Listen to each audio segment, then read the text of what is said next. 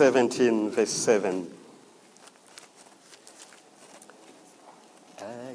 I wish we all know this song. It's a powerful song.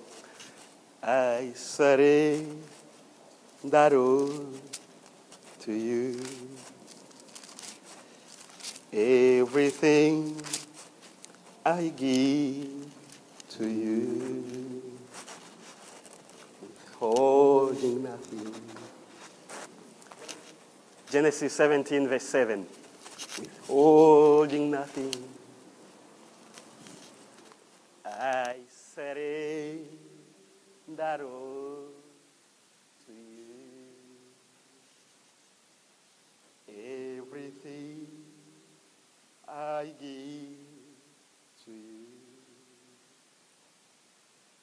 Holding nothing.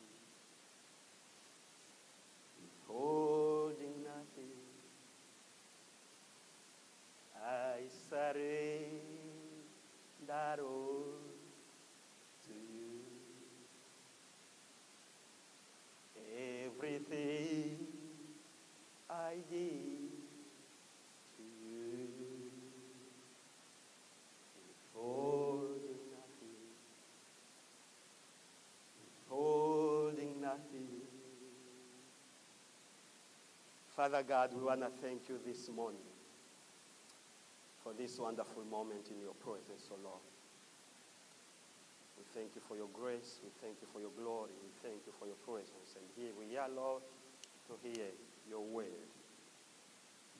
Father, we pray for the spirit of anointing, for the spirit of revelation, for the spirit of power.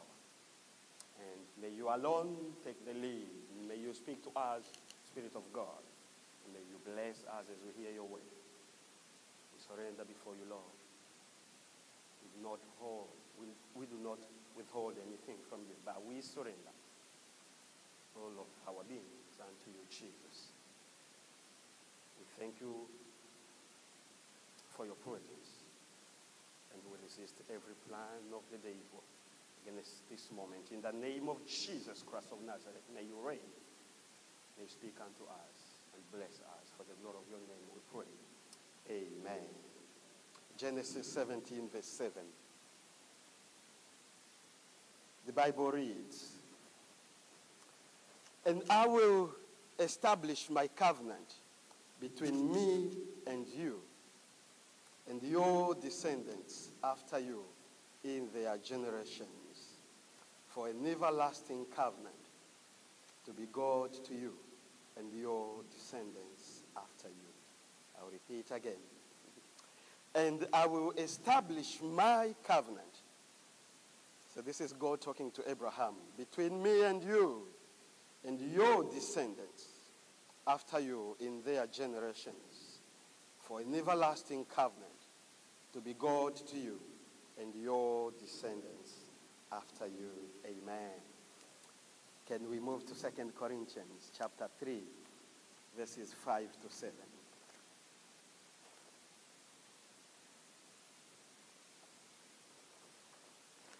2 Corinthians chapter 3, verses 6 to 7.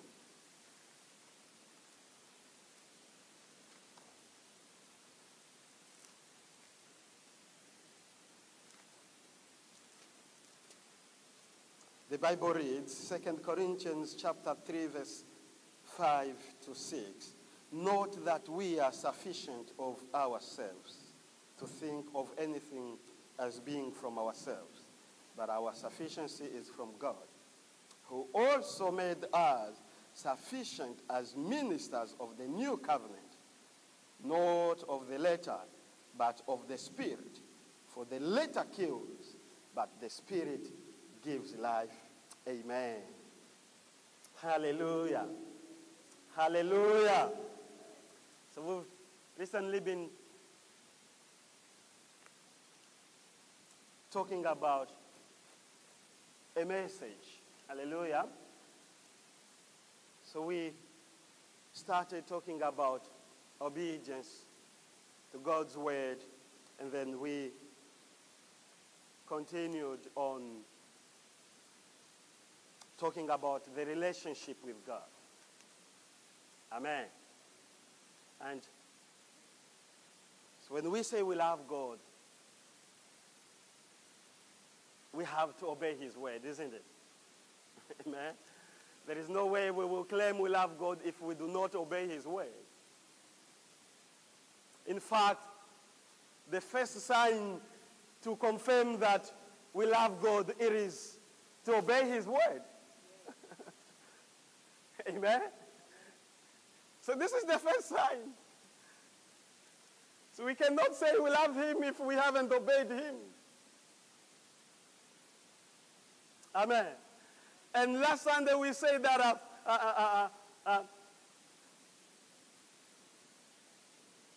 obedience occurs where there is a relationship. Amen? And can I say that where we are today, who you are today, it is a result of the obedience of somebody. Amen. It is a result of obedience of somebody to God's word, to God's command.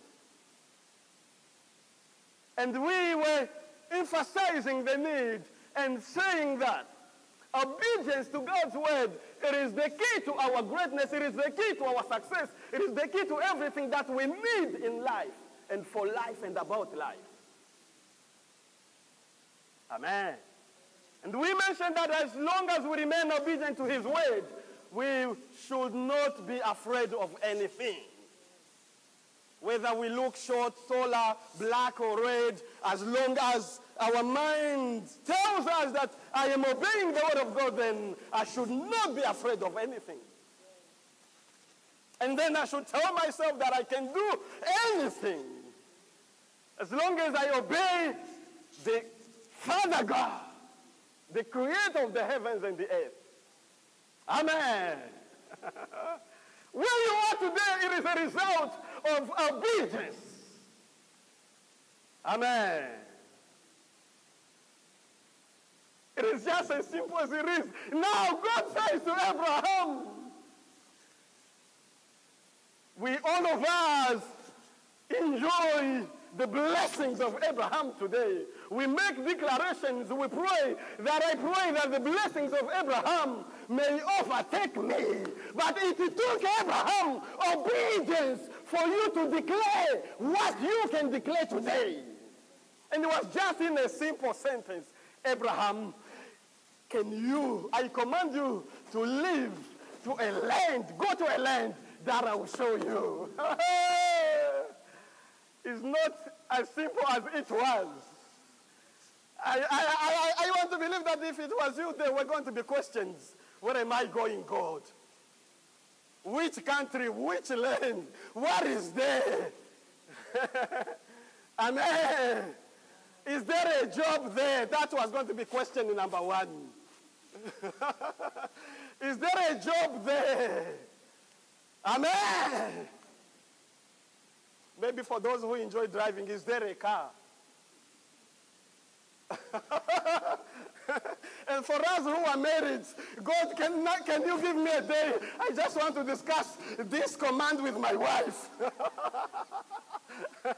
And the moment it takes a day, then something else could come in. Hey!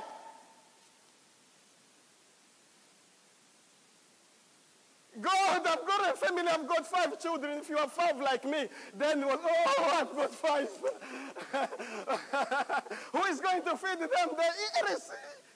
That's a natural fact. If you just appeared and told me, Pastor Amos, can you move to the U.S.? I will just ask you questions. What do you think about my 5 children, man? I've got a job here. No one knows me in the U.S. What's going to be the question? Abraham, I command you to live. Go to a land that I will show you. Amen. And so now people today, we declare we are great, we are big, we are blessed. But I tell you that there is a key to unlocking those blessings. It is obedience. Amen. Hallelujah. Just going back a little bit so we understand what we want to talk about this morning. And then we say that when Abraham obeyed the word of God, he entered in a relationship with God. then things started getting a bit serious. Because at this particular, you see, the Bible does not tell us what happened, how it happened. All we know and what the Bible shows us is that God appeared to Abraham, and he said to Abraham, go off to a land that I'll show you. I want to believe that Abraham had not known God before. This is what I believe. I'm not sure. I haven't come across where it shows that Abraham had been in contact with God. But this was just God's choice in his sovereignty that he came to Abraham. Go to a land that I will show you. Now, as he obeyed, a relationship started. Now, what happens from there? As we have spoken about obedience and relationship, now what happens after these two things have taken place? God moves to the next level of the relationship. And this is what I want to talk about this morning.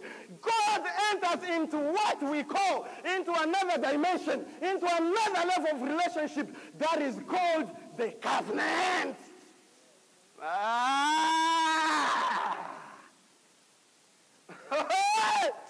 The covenant. The covenant. Amen. You look too serious. Can you do me a favor? Ask your neighbor, you here? Don't worry, even if they look serious, still ask them. Even if they don't give you a smile, just ask them. Do me a favor. Hallelujah. Even if they don't smile, some people struggle to smile. Just ask them.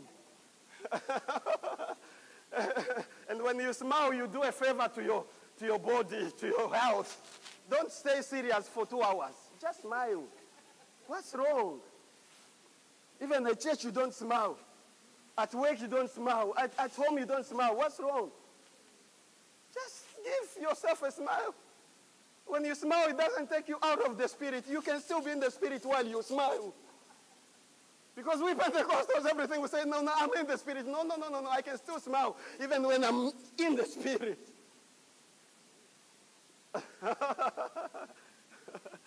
Amen. Hallelujah. Now God moves to the next level of the relationship. What is called the covenant. Now this becomes a bit more serious. Because the covenant, it is now a kind of relationship that can never be broken. It is something, it is a relationship that lasts forever. Amen. In traditional cultures, covenant occurred with, if two people entered into a covenant, they had to just do this. They cut themselves and mix the blood, isn't it? And when my blood enters your blood, then it is eternal. There's no operation that is going to remove that. Amen.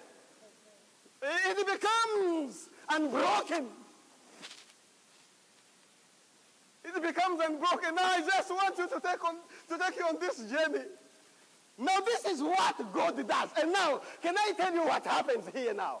We started talking about obedience, moving to relationship, and then going a bit higher to the covenant. And there are things that happen at each and every stage here. There are some of the things.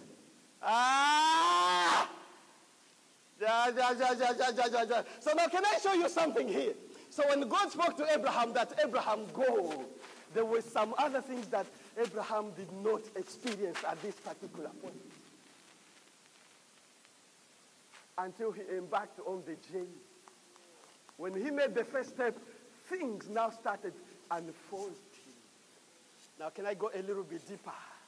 So this is why we limit the move of God in our lives, because we want to see, we just want to see things that are going to happen in 50 years' time today. Sometimes we may not see all of everything in one day or in one encounter with God. And sometimes God will test our faith.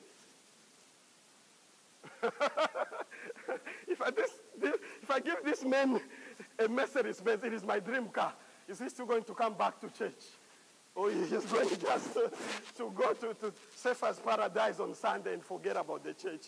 This is why maybe I haven't received my Mercedes-Benz.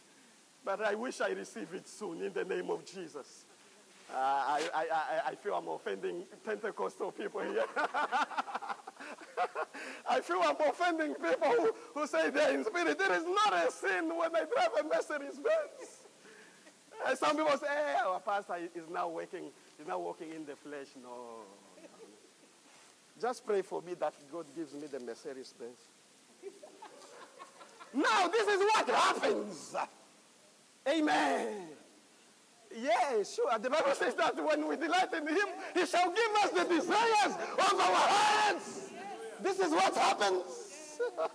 I haven't seen, if you see me driving a Mercedes-Benz tomorrow, just still believe that I'm still carrying the anointing even in the Mercedes-Benz.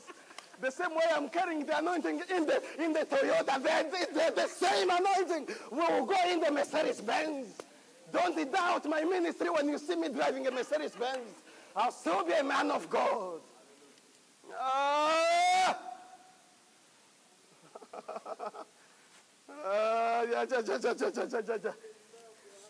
He shall give me the desires of my heart. Now what happens here? Now when God spoke to Abraham, and Abraham, the Bible says he obeyed. And he embarked on a journey which he did not know where he was going. Now listen to what happened. The Bible says, when that took place, that God established his covenant between Abraham and himself. Now, if you read Genesis chapter 15, amen, you will see here now, because God spoke to Abraham, the Bible shows us here. So this is Genesis chapter 12, when he commanded him to leave his country. Now, when you get to chapter 15, Genesis, you will see God here appearing to Abraham now. And he asks Abraham to offer him an offering. And can you see what happens here? Now, God comes to Abraham. Then he starts unfolding, revealing things that are going to take place in the line during the covenant between him and Abraham.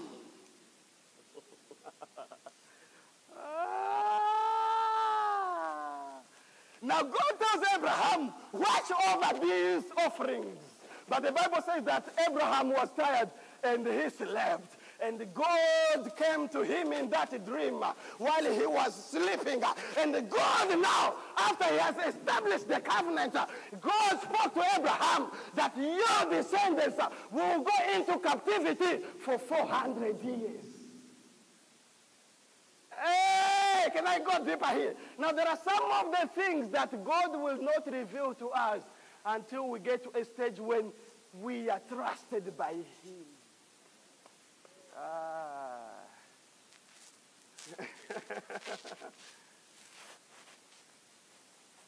There are things they will not reveal. Now, after the covenant had taken place, now God was able to reveal things that were going to take place in the future. Amen. So are you getting something here? So I'm trying to illustrate the point that that all this story here started from obedience to relationship to a higher level of the relationship that cannot be broken. Now, everything that was happening here, mind you, this was just a copy of something original that was to take place in the future.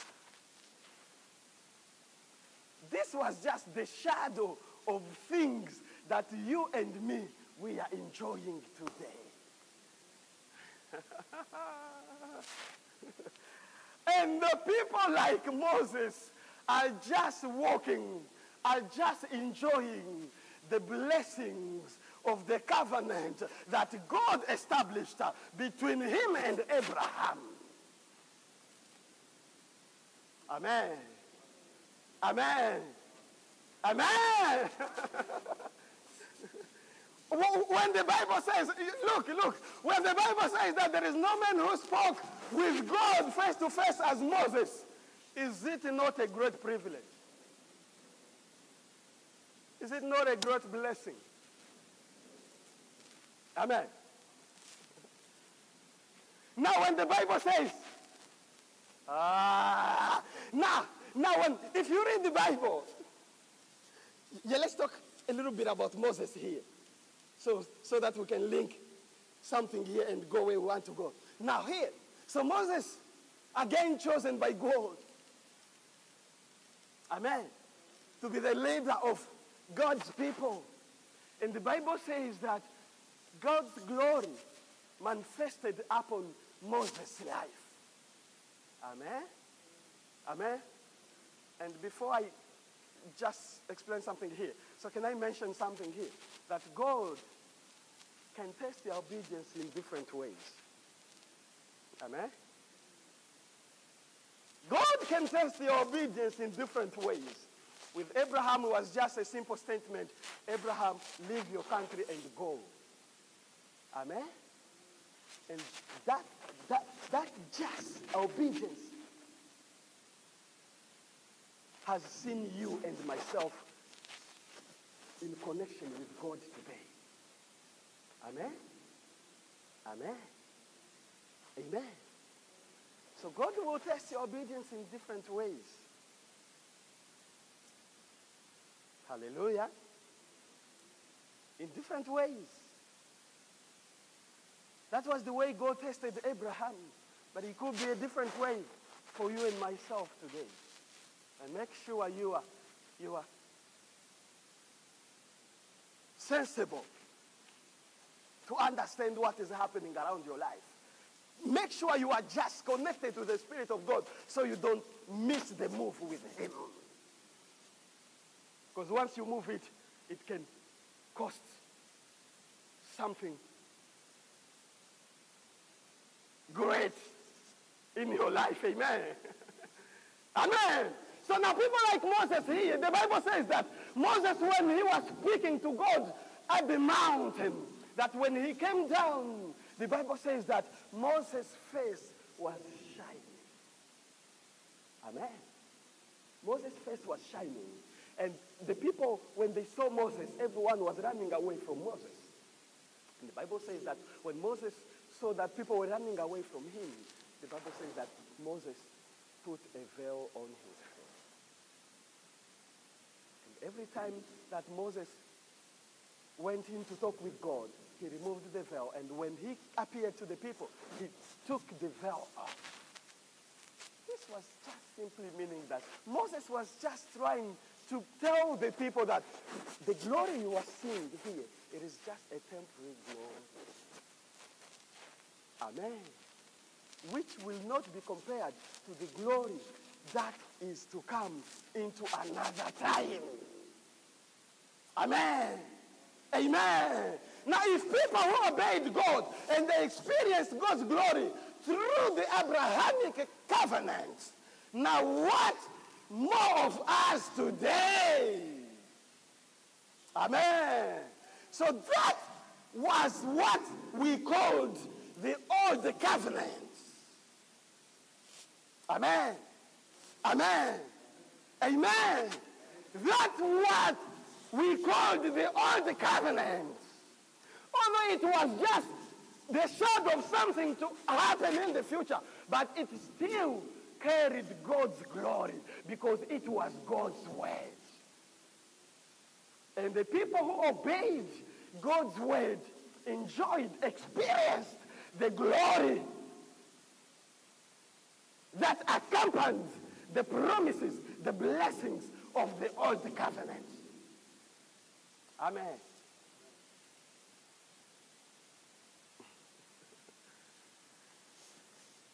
Hallelujah.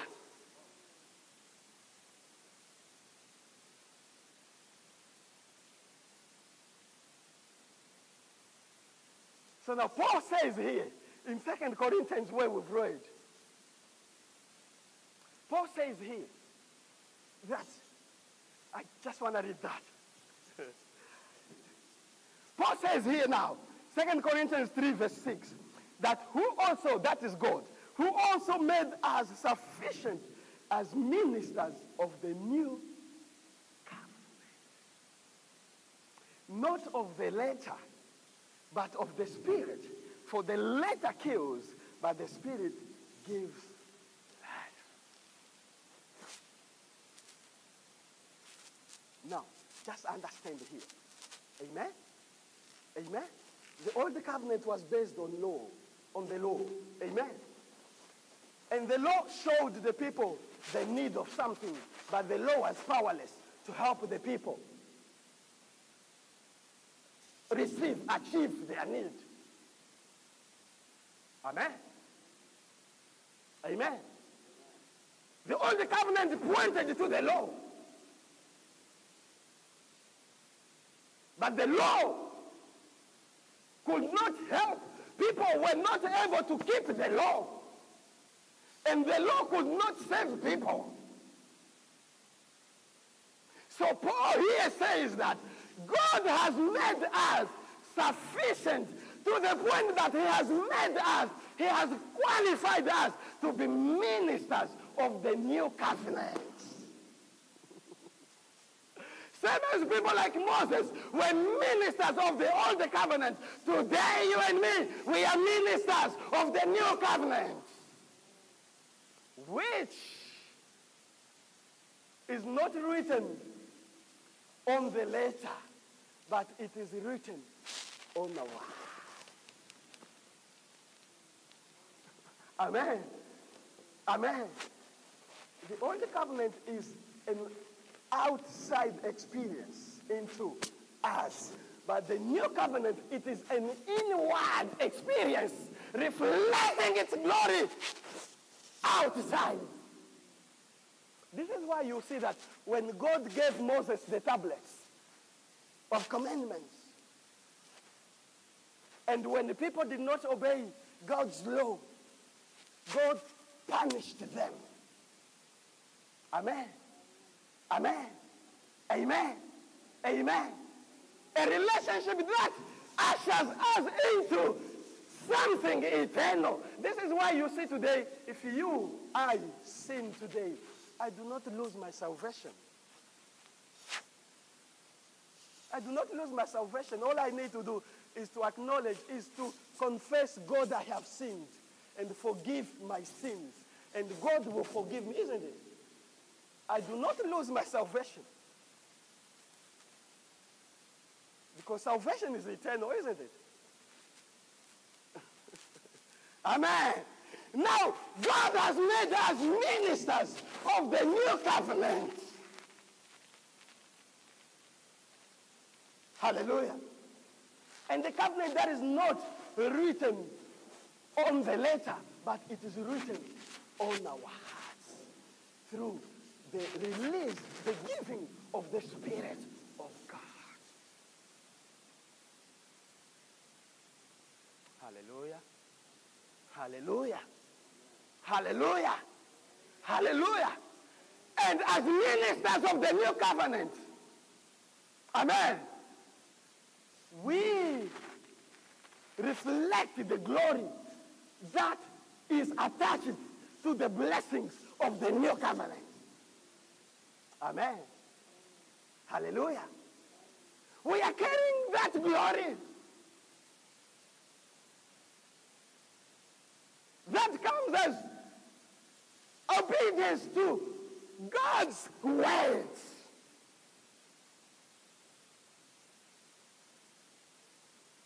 Amen. Amen. Amen.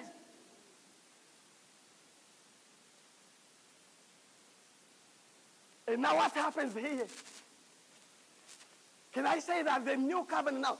All right, I was trying to make a point here about this kind of relationship that started in the Old Testament.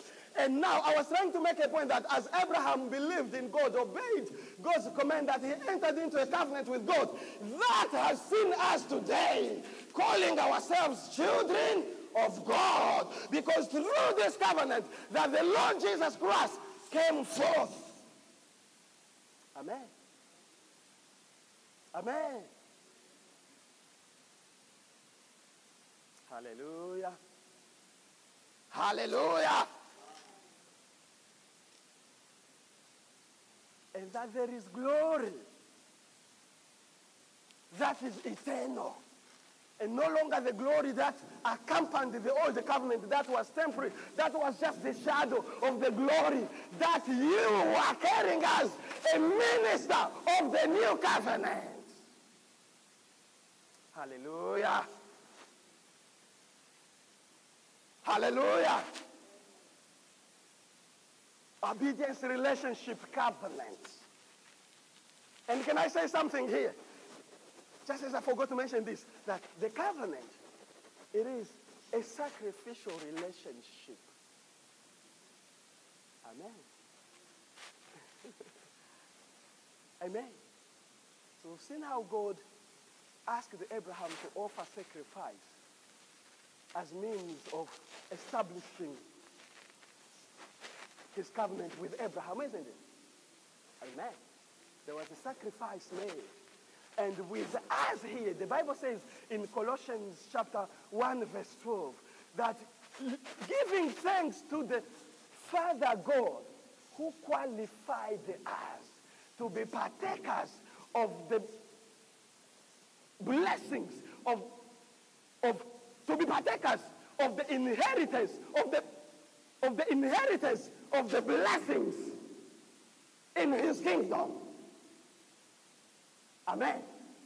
Amen. Now, to us here, we've been ushered into the new covenant through the sacrifice of Jesus Christ on the cross. And we've been made qualified. This is what Paul is explaining here, that God has made us sufficient to be ministers of the new Amen. Amen. You and I did not pay anything, did not do anything, but it was all done on the cross of Calvary. And as we believe in him, our faith in him results in us entering into the covenant with him. Amen. Amen. Amen. Hallelujah. Jesus has qualified us to be partakers in the blessings of the new covenant. Amen. To inherit the blessings in the new covenant of the new covenant. Amen. Hallelujah. But can I always refer back to where we came from? Obedience into relationship to an eternal relationship. Amen. Amen. Amen. Amen. Now we are going to read a few verses here that are going to usher us into something that we want just to look at as part of the blessings of the new covenant. Let us read 2 Corinthians chapter 4. So we read verse 6 and verse 7.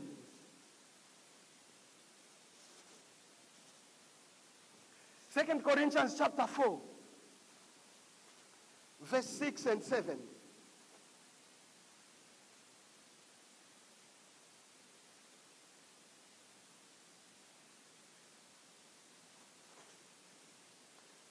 The Bible says, "For it is the God who commanded light to shine out of darkness, who has shone in our hearts to give the light of the knowledge of the glory of God in the face of Jesus Christ." Verse 7 says, "But we have this treasure in earthen vessels, that the excellence of the power may be of God and not of us."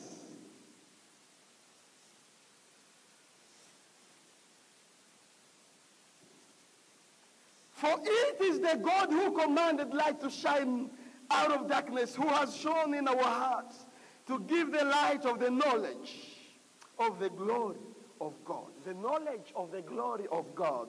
Now verse 7 explains it a little bit more clear. But we have this treasure in earthen vessels.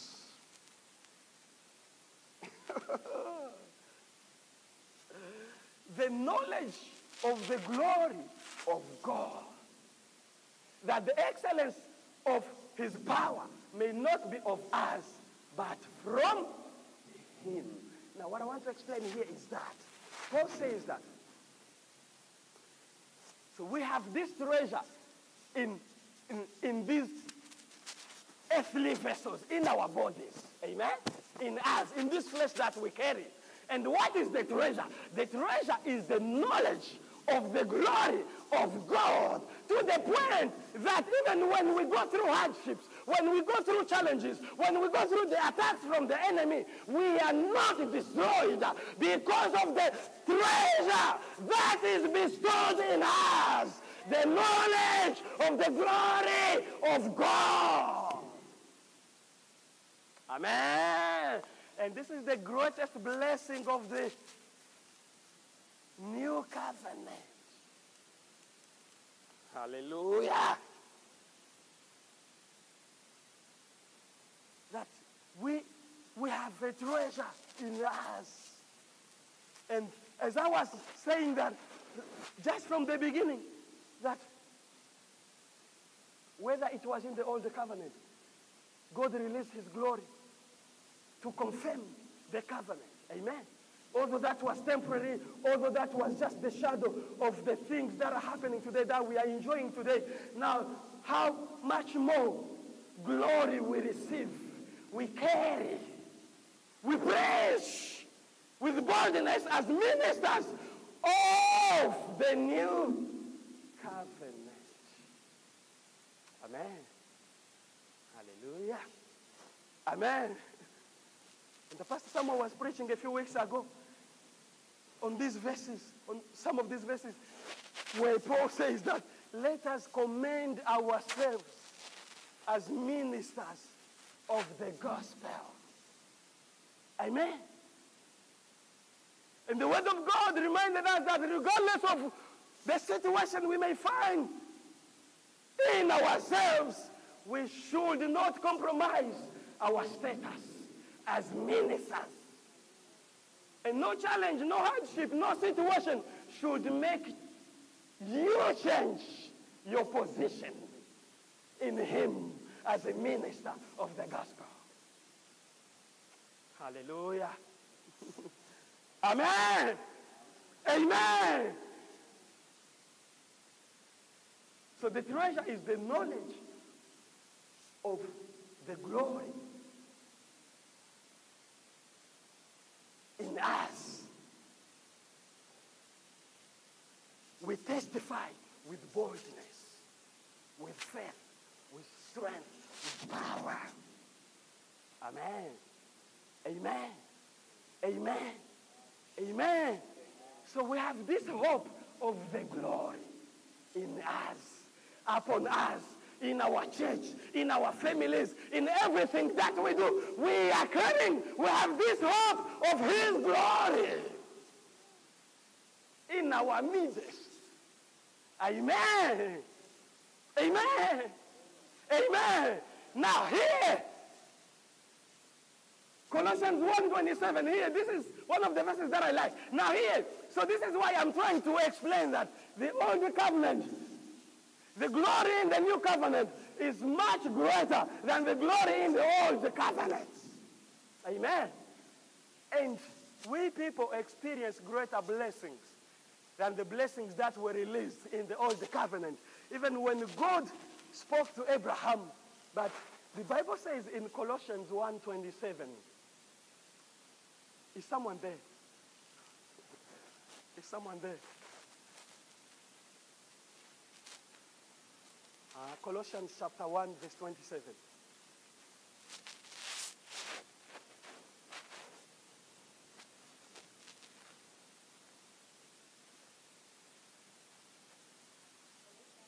Chapter 1, verse 27. to make known what are the riches of the glory among the Gentiles, which is mystery among the which is Christ in you, the hope of glory. Hallelujah. And teaching every man in all wisdom. Amen. Amen. Amen. Amen. Can you now see even great men of God like Moses,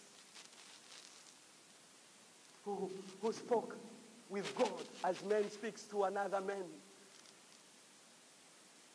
did not get a privilege, the grace to be revealed about this mystery? Amen.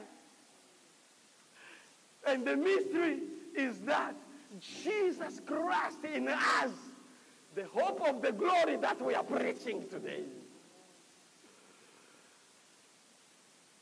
Amen. Amen. So this is the hope that we have in us concerning the glory that is bestowed in us, upon us. It is Jesus Christ in us, the hope of this glory. Amen. Amen. Amen. Amen. Hallelujah. The glory of the new covenant is greater than the glory of the old covenant. And obedience ushers us into the relationship through the covenant with him. Amen.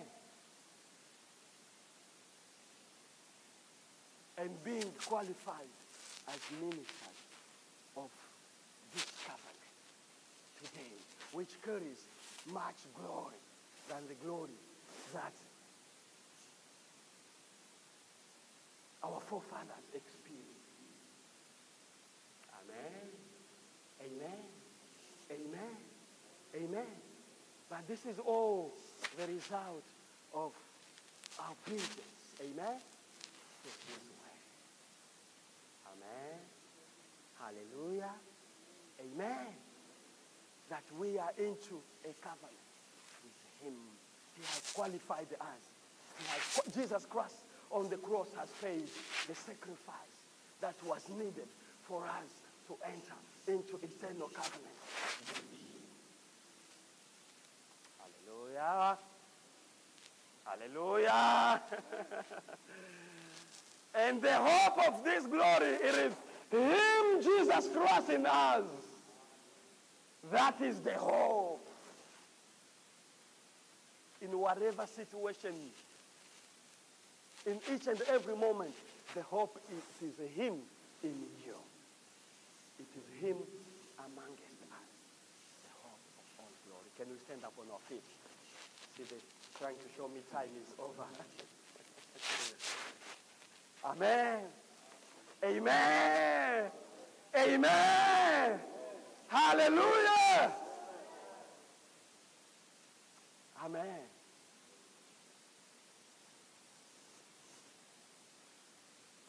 Christ in us, the hope of all glory.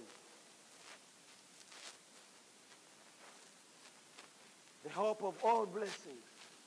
The hope of all miracles. The hope of his grace upon our lives.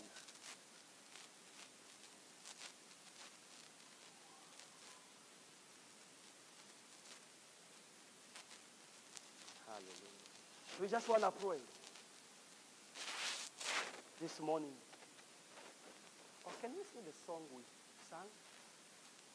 Yes. Yes. So we just want to pray that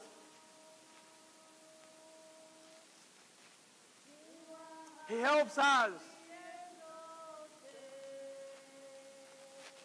remain obedient to his way and enjoy the blessings of the covenant, of the new covenant.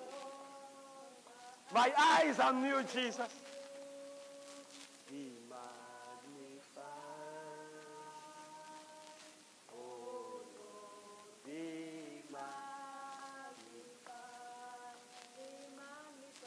Be magnified.